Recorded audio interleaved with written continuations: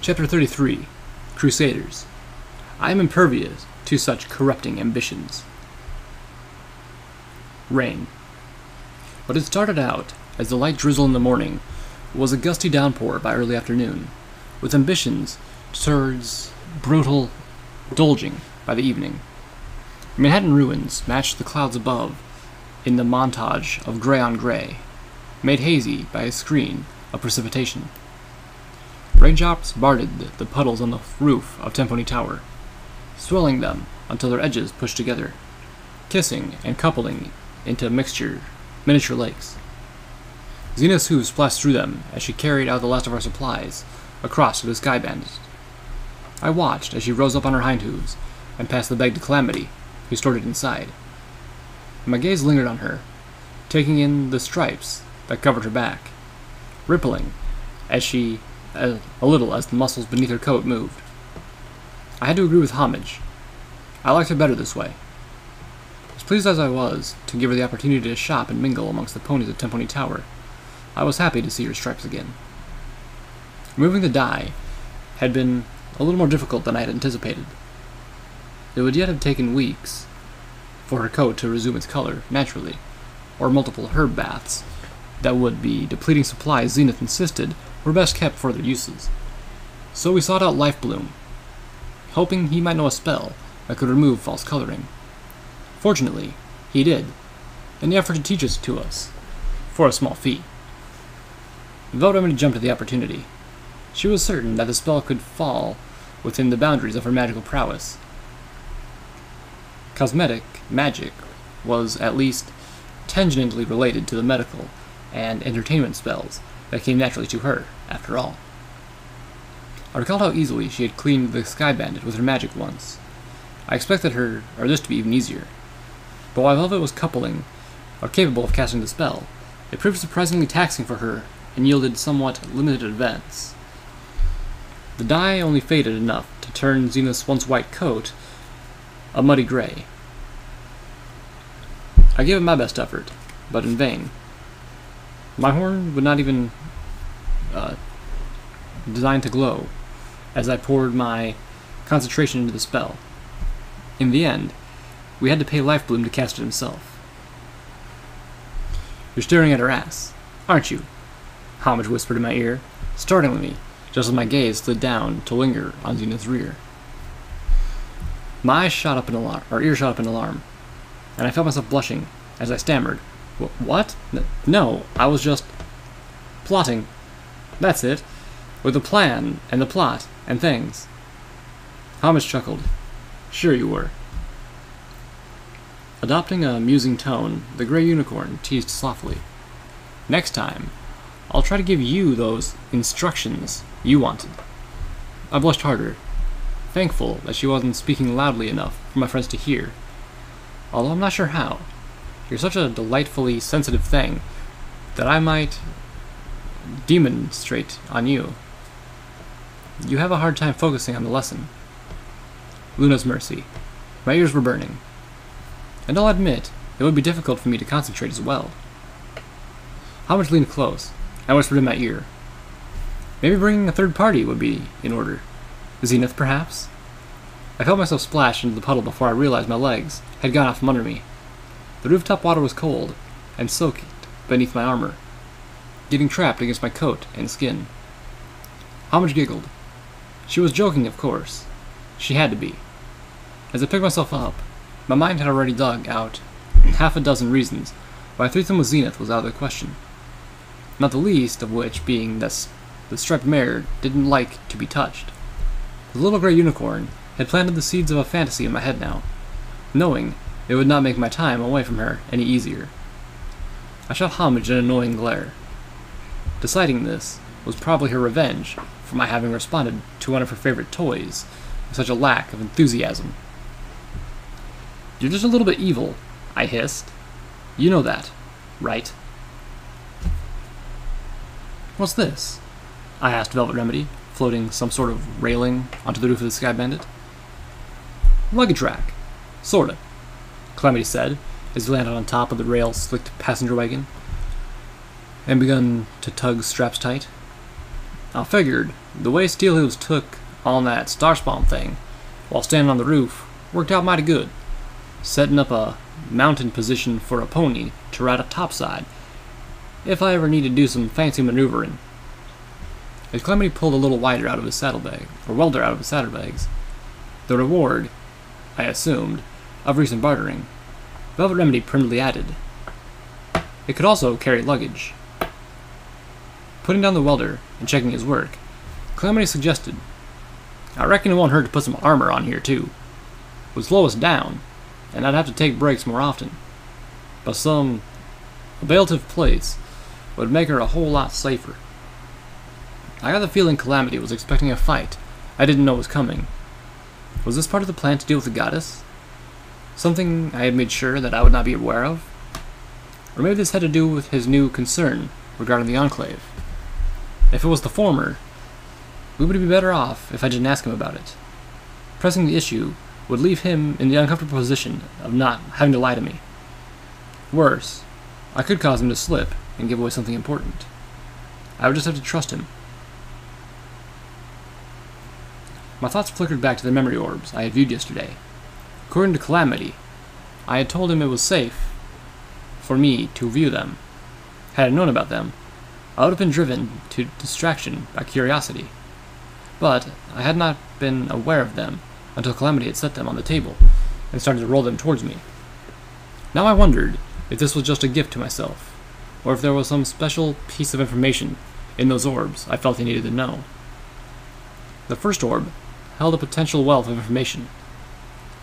Two elements stood out amongst the others, the first being the vision of the Black Book. Clearly, the Black Book itself was a soul jar. At first, I wondered if Rarity herself had made it one, but I dismissed the idea quickly. Far more likely, it had been infused with the soul of a mad zebra alchemist who had written it. If the zebras feared and loathed everything they associated with the stars, and the Black Book was supposedly dedicated to the mad zebra in dreams, this explained how the book could have survived destruction of generations, 4 generations, in zebra hands, before finding its way there. And it would certainly have enhanced and given credence to the darkest legends that formed around it. Furthermore, I recalled that soul jars could have other magic hung on them. Who knows what magical effects the Black Book might be asserting over any pony in its vicinity. The other aspect of the orb, which stood out to me, was the conversation between Rainbow Dash and those 3 bucks. In that argument, I witnessed the beginning of the Enclave. The orb spoke to a spreading sentiment amongst the Pegasi ponies, a resentment of their sacrifices in the war that they believed themselves literally above, that had even reached the heart of at least one Pegasus in a position of power, one who would be killed if the first Zebra Megaspell annihilated Cloudsdale. And with it, an acknowledgement that Rainbow Dash, heroine of the war, leader of the Shadow Bolts, had become a driving force behind the Pegasi's escalating involvement in the fighting. I recalled the news article in the Philadelphia Ministry of Image Hub. In response to the Zebra's recruitment of dragons, Luna intended to strengthen Equestria's Pegasi forces. Rainbow Dash's new powered armor, I suspected, was at least one part of that. Rainbow Dash had become an icon for Pegasi participation too, both to those who supported it and those who had grown to despise it. The Dashites were the almost foregone conclusion.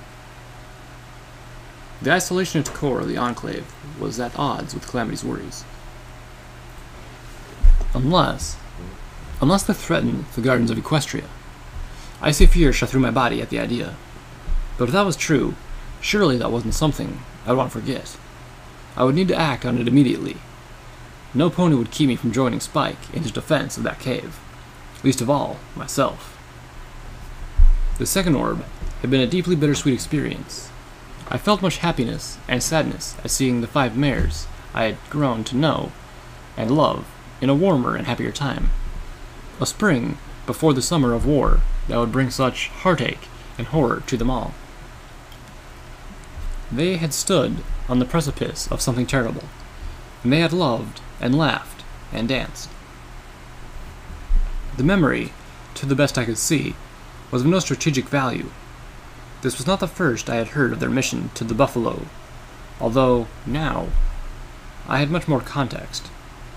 Instead, this was a vision into the beauty of the past, a reminder of what ponies had been, and what, I prayed, could, would, one day be again. Prayer alone is not enough, I muttered to myself. No, for our world to change, there had to be action. There had to be ponies who would stand up to the darkness and stare it down. I had to be such a pony. Hamish said, standing next to me again. I was so soaked by the rain, now that the discomfort from the puddle earlier had been forgotten. You look lost in thought so deep you could be in a memory orb. I grimaced. I reached into my saddlebags and floated out the Ditsy-Do orb, passing it to Homage. I want you to have this, I told her. You've been my voice in the darkness, more than once. If things ever get too bleak for you to find your way to hope, watch this. Let her be your guide back. Homage cocked her head cautiously. With half-lidded eyes, she whispered, I won't need it. You are my guide.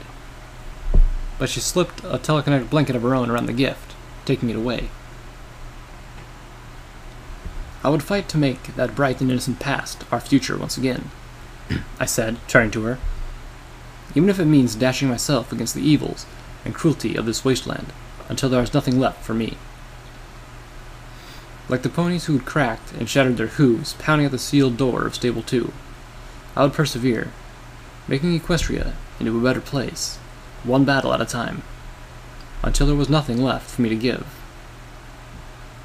And then, when I'm too broken to go on, I will flow my dying body right down the throat of the darkness and make it choke on me. Homage gave a sad, knowing look, then leaned forward and nuzzled my cheek softly. Forcing a smile, I chuckled.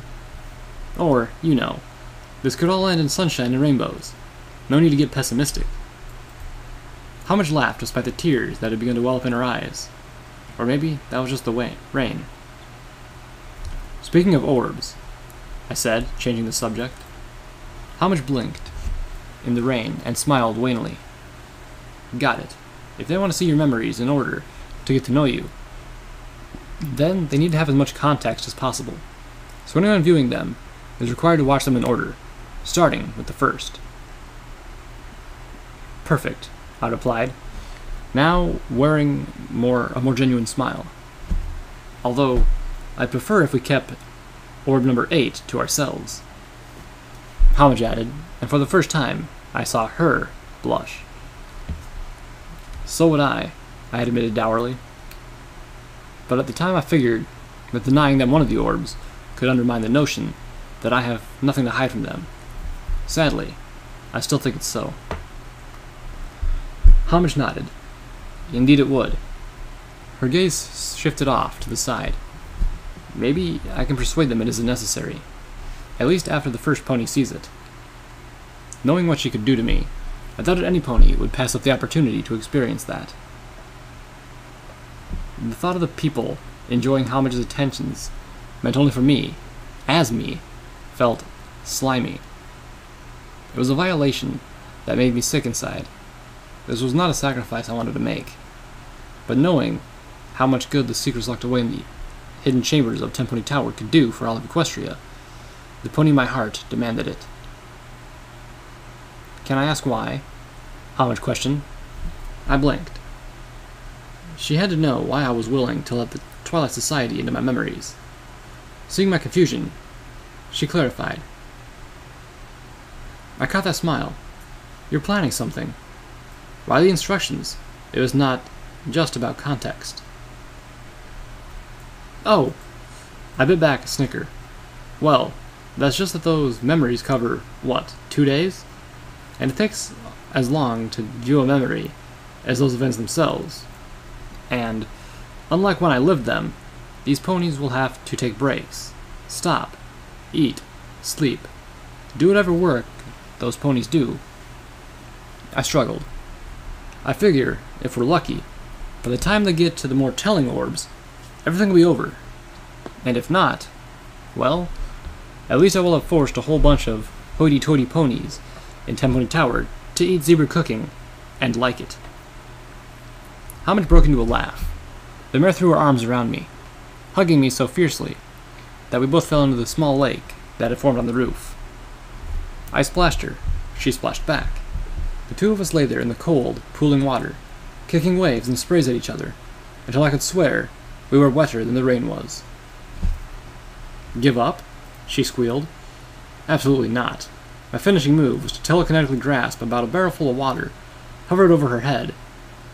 I pointed up with a hoof, and got a most delightful squeak out of her before dropping the dolge onto my homage. Okay, I give up, she cried out. Slowly, we both got to our hooves. Homage was shivering, dripping, her blue hair hanging straight down like a wet curtain. She was impossibly beautiful. Ready to go? Velvet's voice called out kindly from within the Sky Bandit. I turned to see Calamity had finished watching the mounting of the passenger wagon's roof, and was already harnessing himself to the front. I looked back to Homage. I've got to go. I smiled. But you will never be far. I'll be tuned in, listening to your message of hope. I gave her horn a soft kiss. DJ Pone 3. The somber mood of our former conversation seeped back, making my sopping coat feel all the chillier. Promise me, you'll see me again. Pinkie Pie swear. The Sky Bandit cut through the heavy, mid-afternoon downpour. Calamity was getting a miserable drenching. He had hoof-waved off Velvet Remedy's offer for a protective shield, claiming he was already as wet as he was going to get after attaching the new roof mounting. The claim was half bravado and half just being plain wrong. Now, while he said nothing, I could tell he was regretting it. Not that any of the rest of us weren't dripping wet. The passenger wagon, with its broken windows, provided only sensory protection from the elements. Soon, all the benches were soaked, and the metal floor ran with rivers of water. The tarps covering our gear kept our supplies partially dry, but water was seeping underneath and soaking the bottoms of our packs and bags. Firelight kept giving us miserable, mewling looks and hoots. Velvet Remedy had tried using her cleansing spell to dry us over and over, but it had been an uphill battle. After about an hour, she gave up. Velvet and I were huddled together on some benches in the back of the passenger wagon. Velvet Remedy's horn glowed, a soft melody seeming to pour out of it. More like that? She asked me.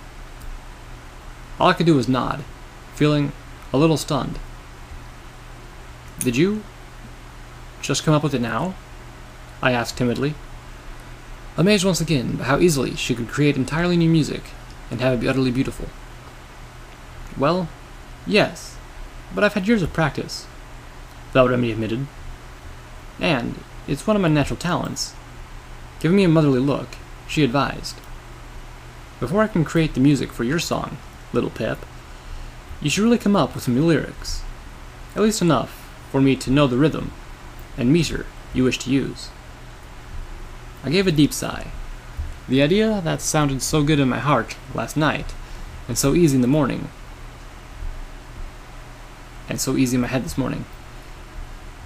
I wanted to create a song that expressed my feelings for Homage, not something sappy, but an honest, earnest outpouring of my heart. Something that I could have Velvet Remedy perform next time I went to Tenpony Tower, as a special gift for the disc jockey, Pony, who had let me fall in love with her. With Velvet Remedy by my side, I had thought I could have something at least halfway decent by the time we reached Stable 29. But I'm just no good at lyrics. Coming up with words is, I sighed, really hard. Let me help, Velvet suggested, listening to what I had so far, and politely trying not to wince. Within a few hours, Velvet and I had put together a few passable lines, stringing them into what could be a full verse. or the two halves of different verses. I wasn't sure yet. In the warmth of your embrace, I found acceptance. And I know our moments, through all my adversities. In my darkest hour, will save and anchor me, and I will kiss the orb that holds these memories. Velvet Remedy sang my lyrics experimentally, smiling at how they came off her tongue this time. Much better, although I still think there are some other phrases, or your other phrases are a little too specific. I shook my head. This is from me to her. It's personal. It should be specific. I was being stubborn in the face of wisdom, but it was my song, and I rather liked the line, I've been crushed under the train cars of loneliness.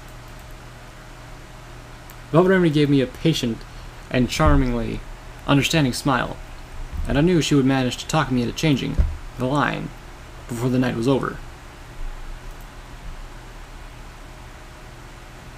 The storm continued to escalate, the winds blowing the rain sideways and tearing at Calamity hard enough that we were stopping every hour to give him rest. Even flying, our progress had become achingly slow as Calamity continuously fought to correct our course as the wind blew him off path. I hated seeing him work so hard for us. The third time we landed, we were able to take shelter in the overhang of the remnants of a recharging station, somewhere in the Holocaust-blasted remains of a small business community, which had once been sprawling between Manhattan and Fetlock. I spotted a mostly intact storeroom in the otherwise mostly collapsed buildings. On the door was a faded and stained poster of a genial twilight sparkle.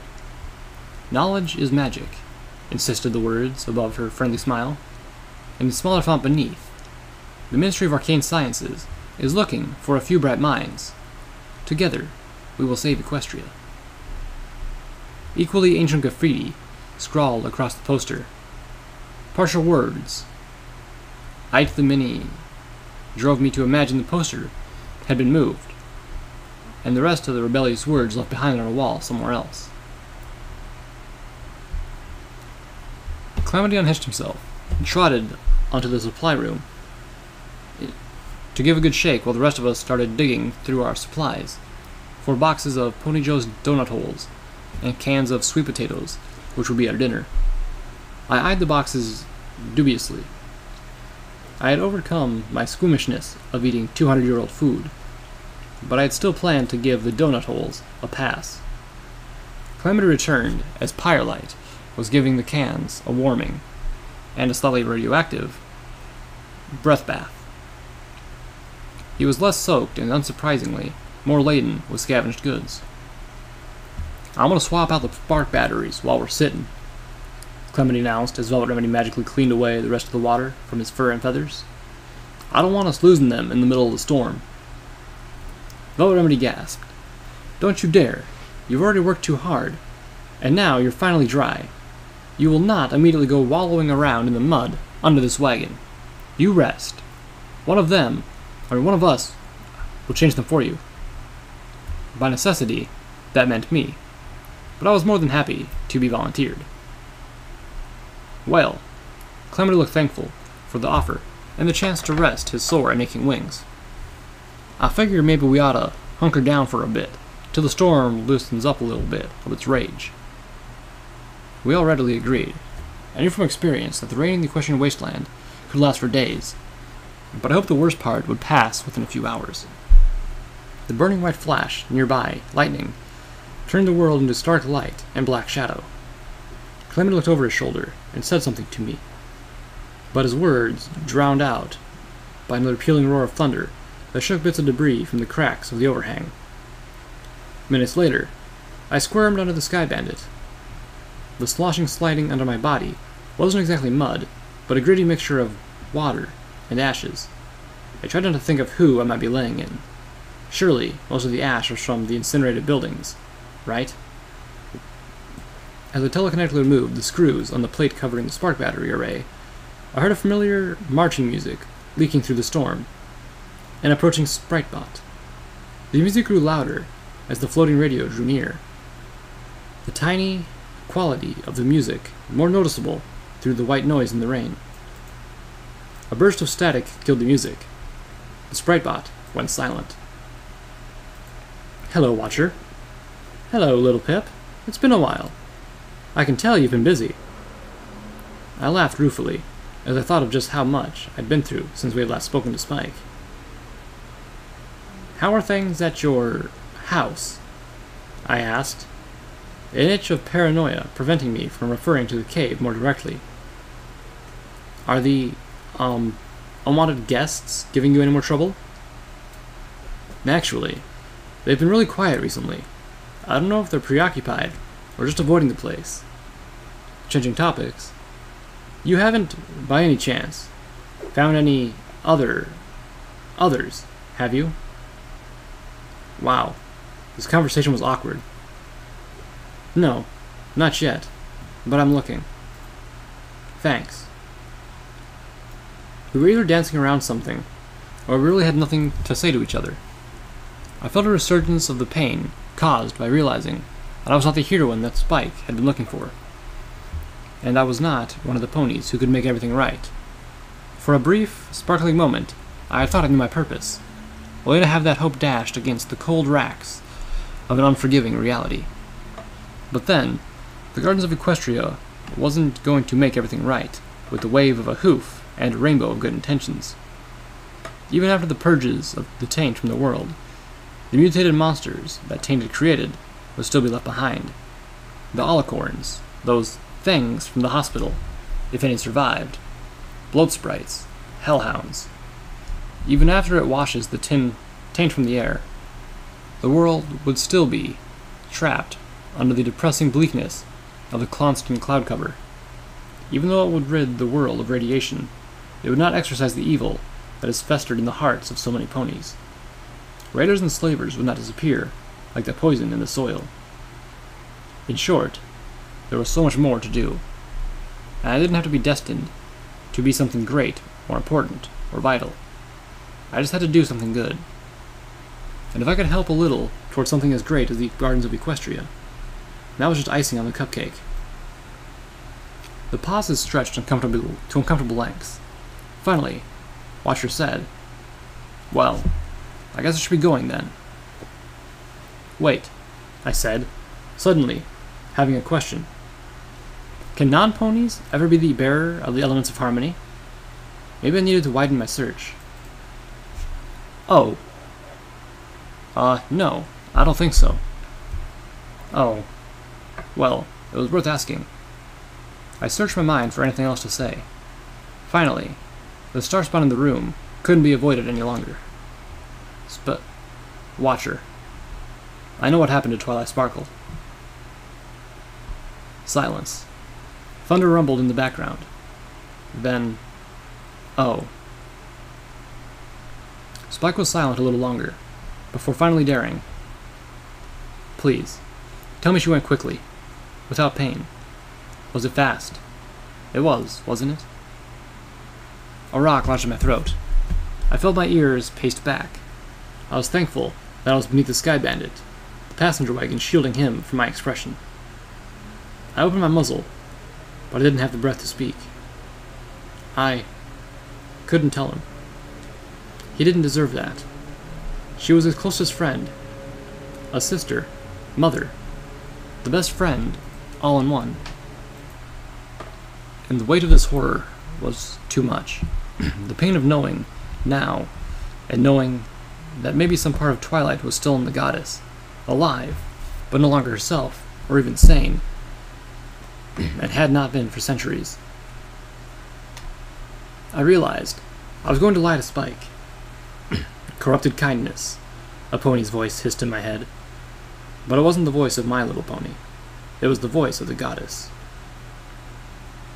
She died trying to save other ponies, Spike. It was a noble death. She died crying out a name. What was it? Was it his? And I believe she was thinking about you fondly as she passed. I think she was happy you weren't there, that you survived. It was an utter, bold-faced lie, except my face was not bold. And no pony would have believed me if they had been able to see me. No dragon either, no matter how much he needed to. Another long pause. Thank you, little Pip. The mechanical voice of the sprite bot couldn't convey emotion, but I could still tell that hidden in his cave, the mighty dragon, Spike, was crying. Did you find her body? Is she buried? I felt a hard pang try to tear apart my heart. After a moment of panic, I let out a shuddered breath. No, Spike. I saw her death on a recording. But, after she was dead, the goddess ate her body. Utter quietness from the sprite bot, from Watcher, from Spike. I'm going to end the goddess, I said, and this time, truth flowed in every word. And if, by some miracle, there's anything left of Twilight, I will put her to rest.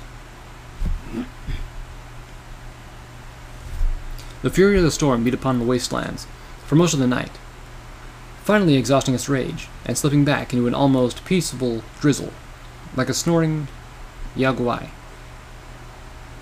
We reached Stable 29 in that foreboding hour of darkness, whose name I could not remember. I gently told Firelight to stay behind to guard the Scar Bandit.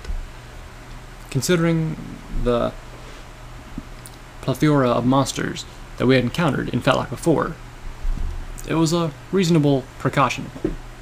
But in truth, I just didn't want to bring a radioactive bird into the Outcasts' new home base. Outcasts. Their Steel Ranger armor, bearing stripes of red, took battle stances at our approach. I saw them tense. A moment later, soft lights erupted around us, and Velvet Remedy's satin voice rang out in the darkness. Hail, followers of Applejack! Little Pip and her entourage bid you welcome, and request an audience with steel hooves. Hearing Velvet Remedy refer to us like that was uncomfortable. I didn't deserve that sort of credit or attention. But more, I didn't want my friends thinking of themselves that way. Still, I watched as the outcasts relaxed, and I was thankful for her diplomacy. Two of the former Steel Rangers trotted over to us, flanking us as they guided us towards the door to Stable 29. I recalled with a shiver my last visit here. Since then, new scorch marks littered the walls of the maintenance tunnel, bullet casings littered the floor, and the dark stains told of the ferocious engagements between the outcasts and the Steel Rangers as they vied for control of the stable and the Crusader computer inside. One of our escorts motioned to another guard, who stood at the control mechanism for the stable door. A cable ran from the guard's mechanically powered armor to the controls. She didn't even have to throw a switch. With a teeth-hurting grind, like a hydra-like hiss, the large gear-shaped door was pulled open from its internal arm. We marched forward. As I set a hoof into the stable, part of me couldn't believe I was returning here. I remembered vividly the events and emotions of my previous excursion to this place.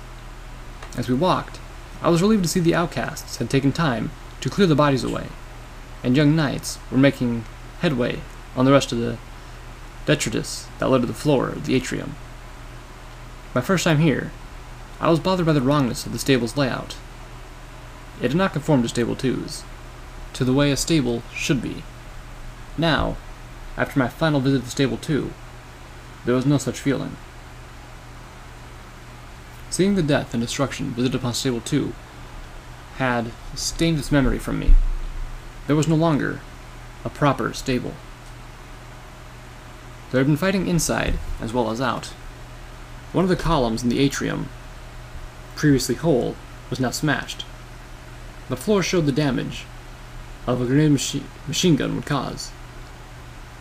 I spared a glance towards the clinic, shuddering a little, as I remembered the atrium's guns had pinned us there. Those turrets were now replaced by models bearing the Outcast's colors and 3-apple symbol. I wonder what Applejack would have thought of her cutie mark on turrets facing into a stable. My gaze traveled to the great tilted roof, and down the catwalks that hugged plain gray walls. Morosely, I thought, this room needs a Merle. The two outcasts led us up the stairs to the second level. I glanced at the bulletin board as we passed. The old messages and notices had been cleared away, and the board itself had been bleached clean. Its ghastly message, written in pony blood, existed now only in memories. The final resting place, the vinyl scratch. The pony in my head reminded me. The tomb of the original DJ Pone 3. I quickly chose not to dwell on that. Down that path lay dark things. We walked by a couple knights, one hauling a trash cart, the other walking behind her, chattering amiably. This place could really use some colorful posters, not to mention a few throw rugs, maybe some curtains. This place isn't exactly rich with windows, said the other pony, pointedly, and I don't think Elder Steelhooves is the sort to embrace draperies. I covered a snicker with a hoof. True, but he'd probably go for the idea of posters. Good luck finding a good one for us now. All the Ministry of Wartime Technology posters just say progress and have images of tech advancements. I've never seen one poster from them that have featured their ministry mare. As we passed, I found myself thinking of the two mares whose ministries never bolstered their image, Applejack and Rarity. One, because her ministry didn't want to give her the honor. The other, because she did not wish to take the honor up for herself. Steelhooves, whose love for Applejack had never faltered, had a statuette of the mare, Be Strong, in his shack. I suspected that was the best image of Applejack they would find. Instinctively, I had assumed Steelhooves would take the Overmare's office, but as our escorts turned us into the security station, I remembered Stable 29 didn't have an Overmare's office. A ghostly touch of that sense of wrongness rushed back into my mind. Steelhooves was pacing the room, speaking to a brown mare in a cropped yellow mane, whom quickly gleaned was X, Star Paladin Crossroads? She wasn't wearing Steel Ranger armor, painted or otherwise. But then, they had to take it off sometime, didn't they? Except Steelhooves, of course. They're calling him Elder now, I thought bemusedly as I watched our former companion. Can't send a full detachment with them, Steelhooves was arguing. That would leave Stable 29 dangerously low on defenders. I did not yet know what this was about, but I recognized the dire necessity for the outcasts to keep Stable 29. If the Steel Rangers took the stable, then all the outcasts drawn here for a refuge would be galloping into a trap. And if we send only a small honor guard, it invites an attack, Crossroads retorted evenly. We can't ask our ponies to walk into that kind of danger with insignificant numbers.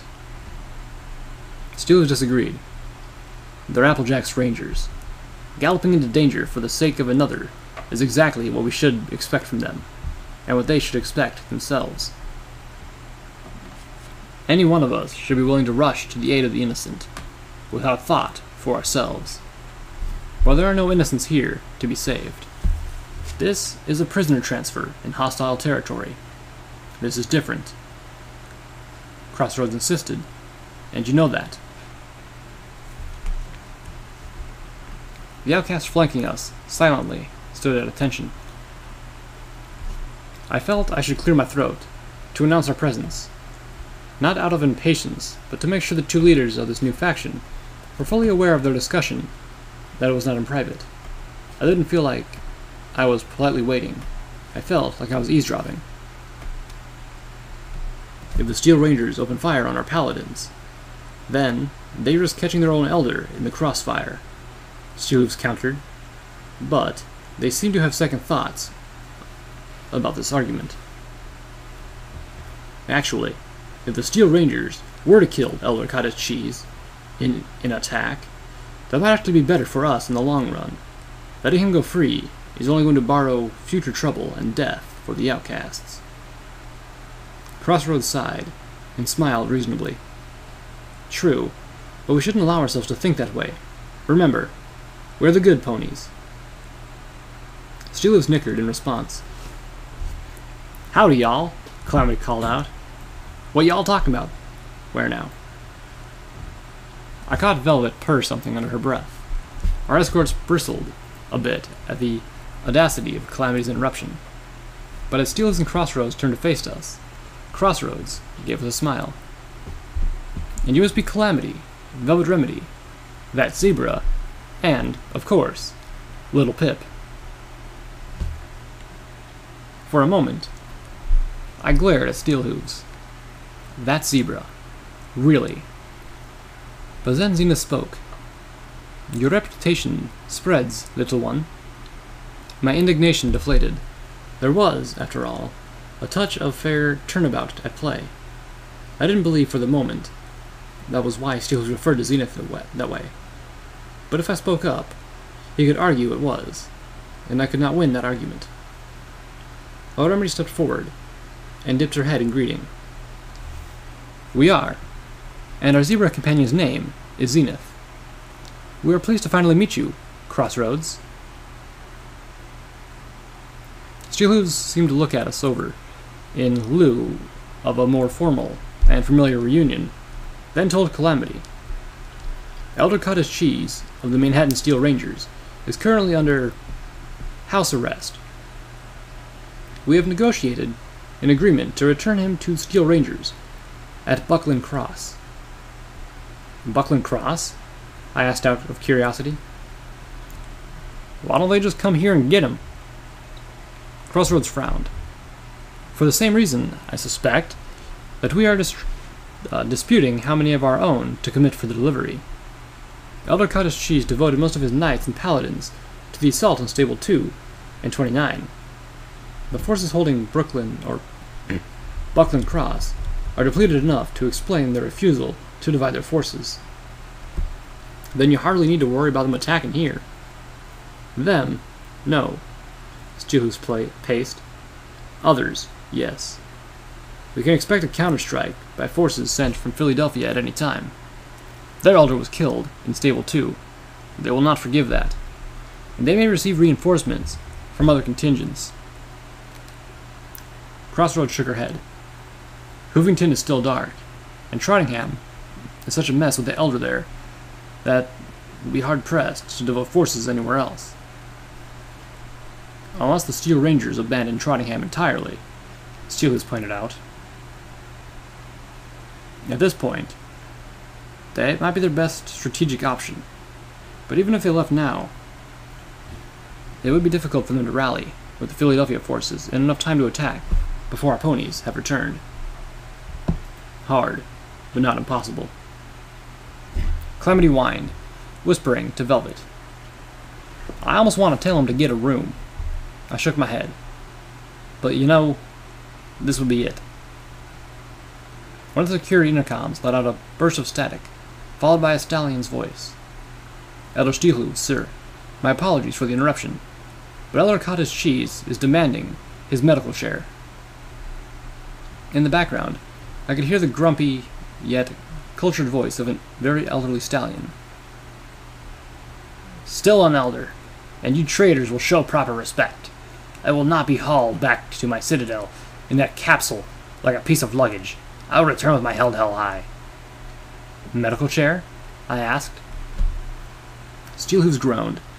Crossroads trotted to the intercom switchboard, glancing briefly at the map of lights above to determine which button she needed to press to speak back to them.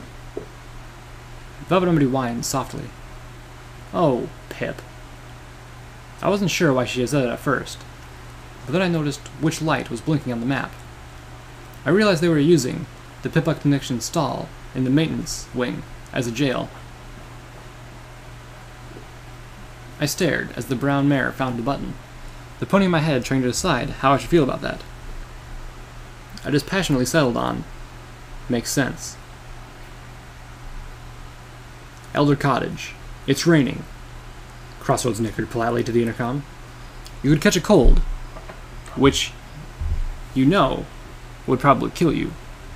Your life support capsule is the only way we can ensure you will survive the journey.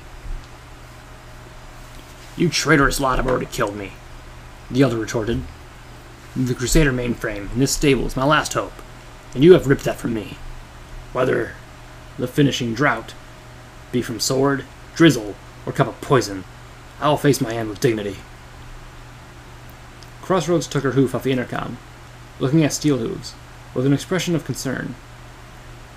Steelhooves marched over, assessing the terminal, then pushed Crossroads out of the way as he pushed the intercom button. Elder Cottage Cheese. His voice rumbled at the intercom. This is Steelhooves. This conversation is now being recorded. Please state your request again. Request, the elder responded with irritating civility. Yes, I require that my medical chair be brought here at once, and that your knights here assist me in transferring to it. I'll return to Buckingley Cross as a pony, not a parcel. Crossroads shook her head. We can't. Chances are he'll die. Steelers pressed the button again. You've been informed of the risk that this poses to your health. If you refuse to travel in a light support chamber, you could expire. Is that what you want? Damn you, Steelhooves. Yes. Now bring me my goddamn chair. Steelhooves looked back at Crossroads, and then gave a grunt of satisfaction, hitting another button. Will some pony please bring Elder Cottage Cheese his goddess-damned medical chair? Steelhooves, Crossroads gasped. But our armor-entombed companion had made his decision. He is an elder. He has the right and the authority to make his own decisions. The familiar voice of Knight Strawberry Lemonade burst from the intercom. I'm on it!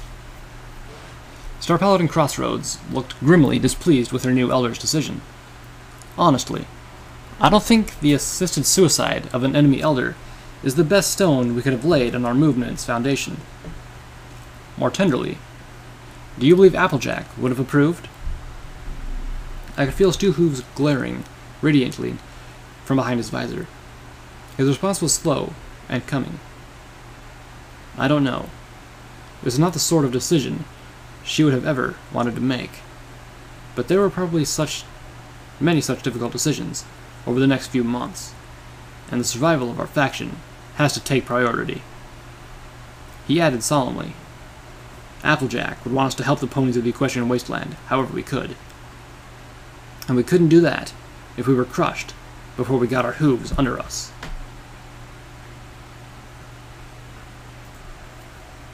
Little Pip, what brings you here? Steelhooves asked once his decision with Crossroads had ended, and a few other interruptions had been attended to. I promised I would rejoin you, but as you can see, I have my hooves full. We need your advice, I told him. We have to go into the Canterlot ruins. We need to know what to expect, and how best to survive. Crossroads gasped. You're going where? Why? Steelhooves was taken aback. Do you have a death wish, little Pip? It's not enough to throw yourself against raiders. Why are you driven to constantly find new and more extreme ways to punish yourself, risking your life, and often the lives of those who follow you? That hurt. I'd do this alone if I could, but we have to get into the Ministry of Awesome in Canterlot, and I can't do that by myself. Yeah, Calamity stomped. We appreciate you're not wanting to put us in danger, Lil Pip, but you can just cut that crap right now. And you ain't pulling another one of your solo missions. Philadelphia was still fresh on everypony's mind. How bad is what we're trying into? Velvet Remedy asked. Steelhooves gave a low nicker. Bad. But not like it used to be. But still bad. At least, am I correct that you know where you want to go, and what you have to do? The Canterlot Ruins is not a place for sightseeing. I nodded. We have two objectives: Rarity's office in the Ministry of Image, and the secure vault in the Ministry of Awesome. Steelhooves nodded. Good. You have that on your favor then. Once you enter the ruins, do not let yourselves get distracted. His visor turned to stare at each one of us in turn, ending with Calamity. Why? I asked, concerned that Steelhooves seemed to suspect, or expect us to have trouble with that. Are there ponies still alive in the ruins who need our help? No. Steelhooves' tone was final. There is no pony in Canterlot who would meet your definition of alive, and no pony who is looking for rescue.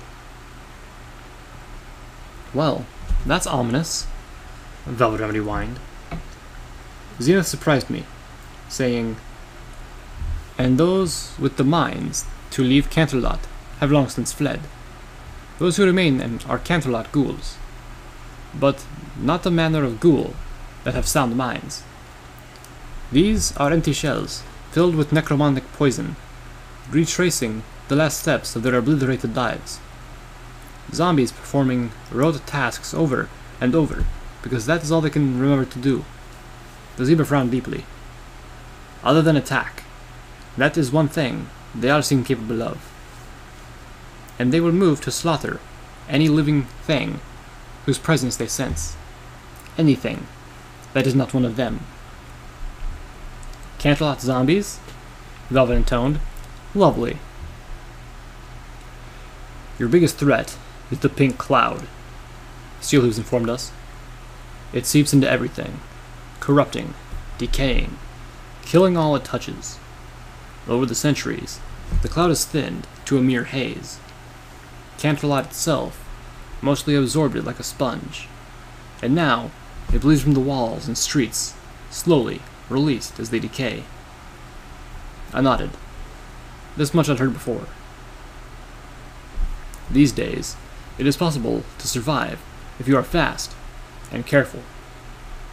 Some ponies can even survive hours of exposure at a time, but taking that risk is foolish. Do not fall asleep. You will never wake up. Limit your exposure. Every second you remain outside, the cloud is seeping into you, into your lungs, and into your skin. Interiors are safe, intact buildings and tunnels, but only where the pink cloud is yet to penetrate.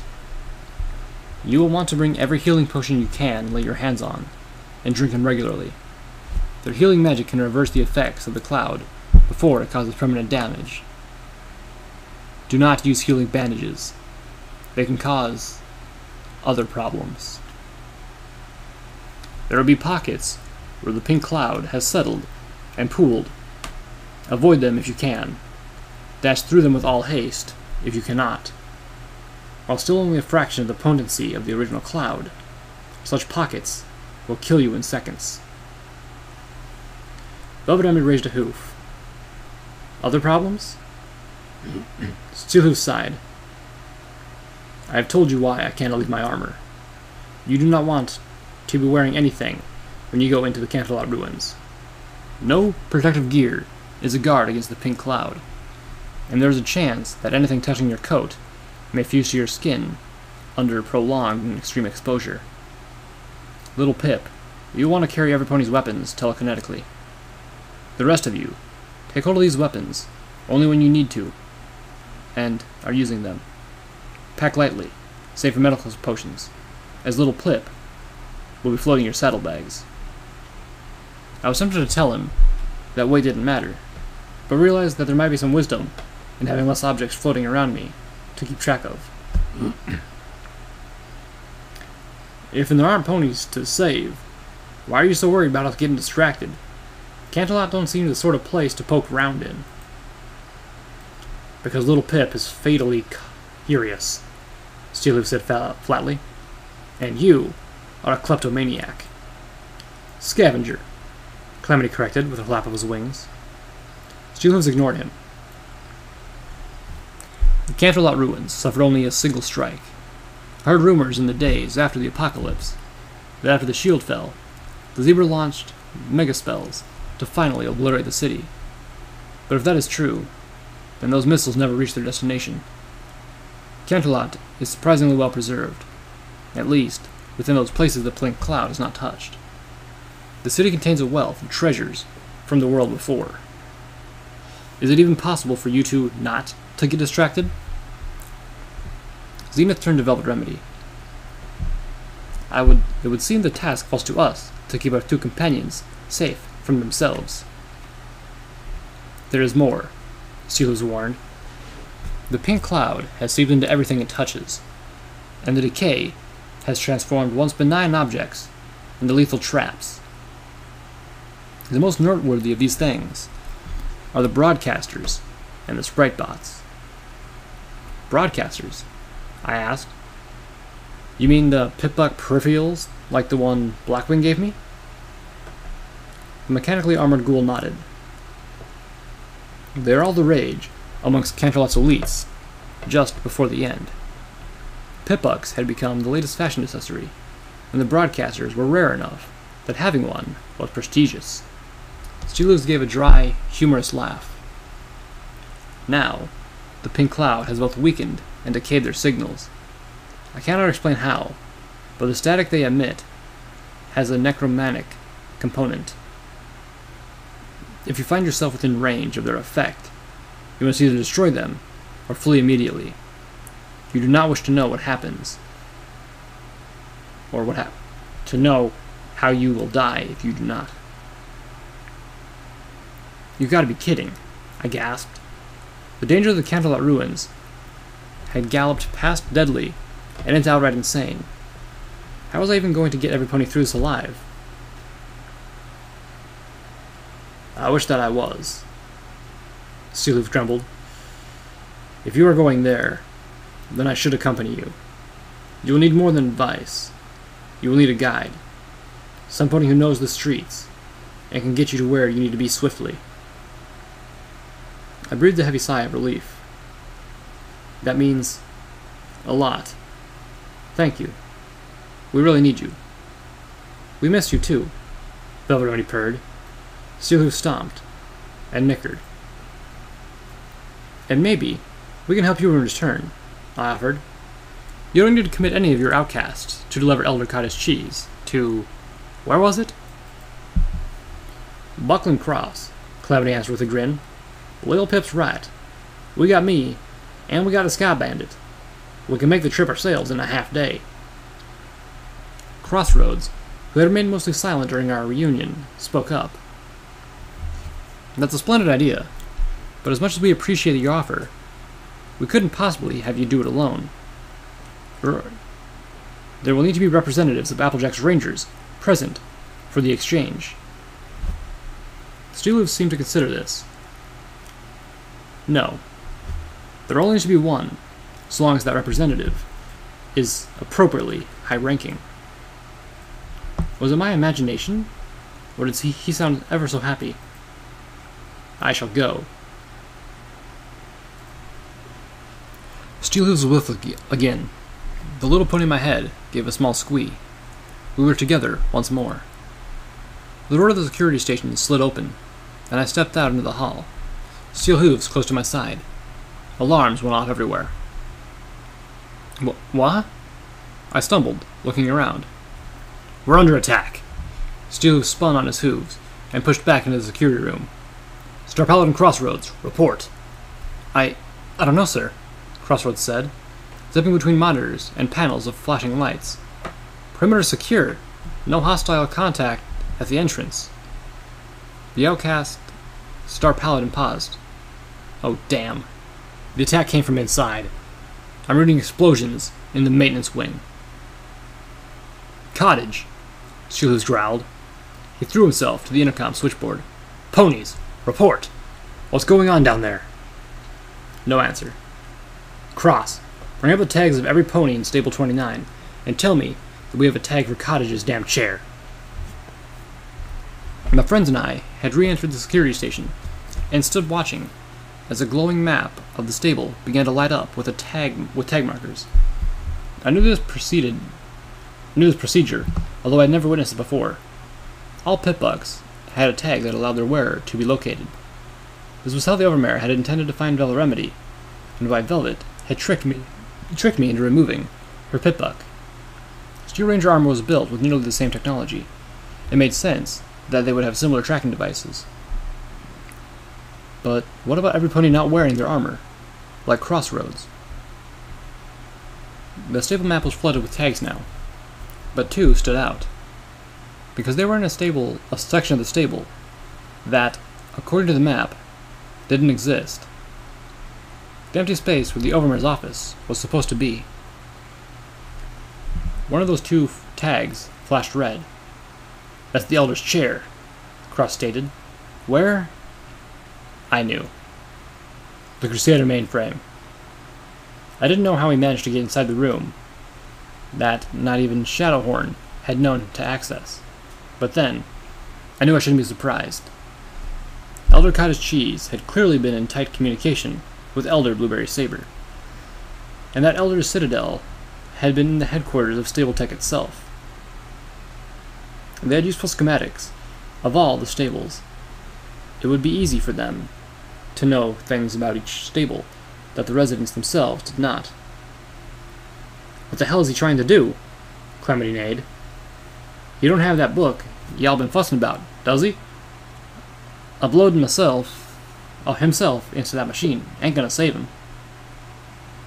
"No," Steelhooves replied. "Cottage keeps sending rangers into the Canterlot ruins after that thing, but none of them have ever returned. However, I'm not sure he cares at this point."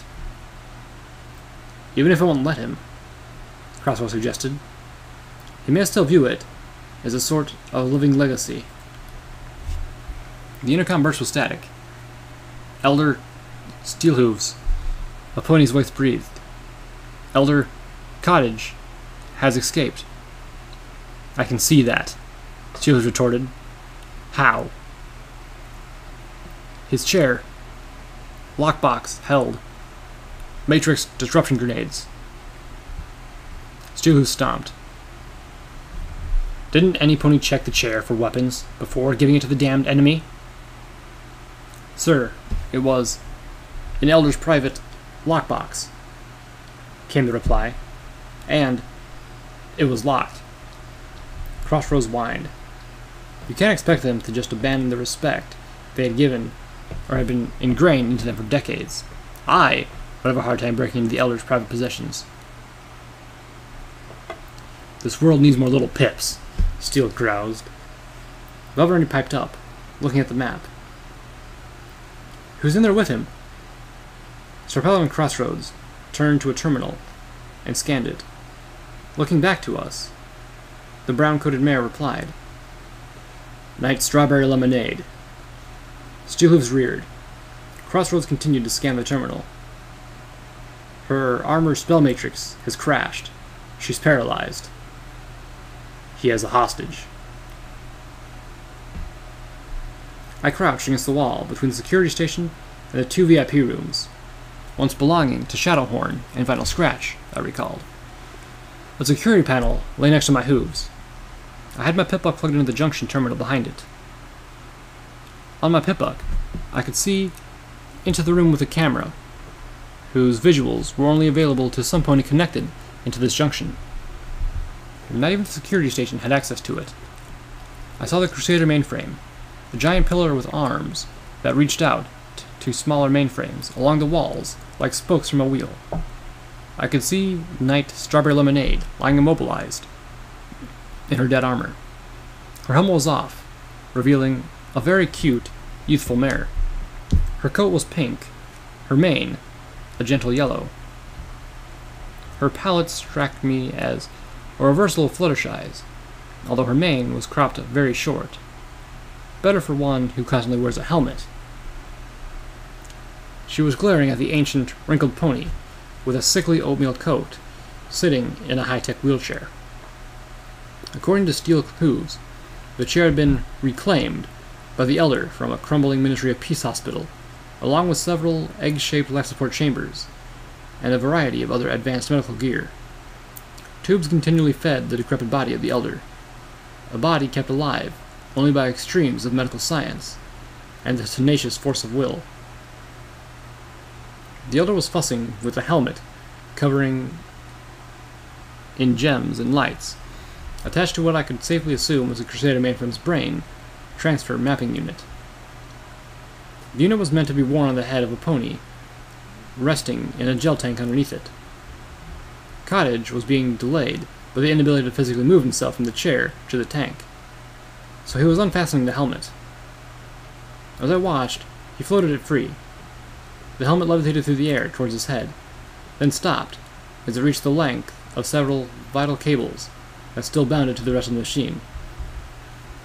The elder started jockeying his chair, trying to move close enough for his head to reach the helmet. It occurred to me suddenly that Elder Cottage Cheese was the first, no, second unicorn I had seen amongst the Steel Rangers. The helmets weren't exactly designed for horns. I wondered if he had cut off his horn to wear the armor. It would have certainly been a design dedication to the Steel Rangers. But if so, then the horn had regrown, and I hadn't thought that could happen. If so, it was a bright spot of news for Silverbell's future. Or, I realized, he may have just moved up through the ranks of non-armored Steel Rangers. They did, after all, have unicorns like the one whose body I found in Old Olney's. Scribes, I think they were called. Researchers. I knew Steelhooves was working to find a way into the room. Cottage would clearly, or certainly, try to use Strawberry Lemonade as a hostage, but knowing Steelhooves, that wouldn't stop him. Fortunately, I had another idea. "Hello, Elder Cottage Cheese," I said, speaking into the terminal. "I'm Little Pip. I've hacked into the room to beg you not to do this." The elder frowned, but ignored me, trying to nudge his chair into a better position next to the tank. "Stop him!" Strawberry Lemonade cried out. "Do whatever you have to do. Gas the room." "Shut up," the elder said most amiably. Then, addressing me, he announced, "Any attempts to interfere will cost this young traitor her life." "I'm not a damsel in distress," the young knight bit back. "I am a knight of the Applejack Rangers, and I won't be your leverage. I'd self-destruct, if I could, to stop you." First, I felt a warm pride stretching out from Strawberry Lemonade. "You tell him, girl." Then blinked. Nothing I'd seen had ever suggested that Steel Ranger armor could do that. But then, I suppose that would depend on the payload of the battle saddles. "But you can do nothing," the elder replied coolly. "So, cease your prattling." "This won't save you," I told Cottage through the terminal, trying to be reasonable. "You have to know that. The mind you create inside the Crusader won't actually be you." "I'm aware of that," the elder replied. "I'm not an ignorant tribal." He tilted and strained his neck, attempting to get the helmet to reach. He was getting close, but there were still several inches of space between the helmet and a few remaining wisps of his mane. "Then, why?" I asked plaintively, as my pipbuck scanned the junction terminal. "My body and soul might not survive, but my mind will go on. This rebellion will fail, and when the Steel Rangers reclaim this place, my intellect will be here to guide them into future." "What future?" I countered. "All you ponies do is raid and hoard technology, while other ponies are building a new world. You are hiding in your citadels. How much guidance does that take?" "You are an ignorant insect," he grunted in annoyance as he shifted painfully in his chair. "You cannot be expected to understand." "Then educate me," I offered, my voice a little more curt than I would have liked. "Educate yourself," he replied. "Look around you. If you have the eyes and the wits to comprehend your surroundings, these tribals have no future. When you see the progress is just a brief distraction along their march to destruction. More ponies chose to be raiders and bandits and slavers that seem to flock to the dying embers of civilization. Only Red Eye has any real ambition towards creating a new world. And you have seen the depths of depravity he has fallen to in his attempts to manifest his own vision. At least Red Eye is doing something. All he is doing is stabbing a poisoned dagger through the heart of pony kind." Cottage shifted further, straining his neck in a way that caused him to quiver and grit his teeth in pain. But he managed to get the helmet onto his head. "Do you truly seek any society that evolves from the pits of misery he has created, can be anything other than a degenerated and vicious abomination. I cringed, fearing he might be right. But what about the Steel Rangers? What possible good could come out of the murderous thugs you have cultured? We do not have to pretend we are building a society now, Elder Kkat informed me. We are just gathering what is necessary for those who will. The Steel Rangers will wait out this plague, and when you, debased creatures, who have no right to call yourselves ponies, have finally extinguished each other, generations from now, the Steel Rangers will emerge into a world clean of you. We will rise like a phoenix from the ashes. Not the twisted blasphemy of a balefire phoenix, but a pure and true one, bringing with us all the glory and knowledge of the past to create a new world of proper ponies. And you will guide them. Yes, he grunted, starting up the scans for mental transferring mapping. You will rule them. Indeed. And what will stop you from becoming a tyrant? For that matter, what will stop you from making the same mistakes as old Equestria? All you are preserving is the knowledge and science that they had when they fell. Nothing you are saving will prevent ponies from falling again. The device began to hum. The gems on the helmet began to glow. The lights began to flash. I will, the elder claimed confidently. My intellect, my judgment, unfettered by emotion and the selfish desires that have brought ruin to ponies of the past and present. It is, in retrospect, better that I did not acquire that book. I will be wiser this way. You would be heartless, I mused sadly, lacking in compassion, lacking in any of the virtues that make ponies worth slaving. It is the virtues of our hearts that make us something good, something that can make us something great. The elder started with alarm. Wait, what are you doing? Stopping you, I told him gently. The vice president of Stable Tech gave Shadowhorn the code to shut down this crusader completely if it should ever pose a threat. I should have used them before. I'm doing so now. No! I'm truly sorry, Mr. Kkat, but there is no place in this wasteland for a cold, ever-living deposit who would rule this world through soulless vision. I sent the code. The lights of Stable 29 went dark. Footnote: maximum level.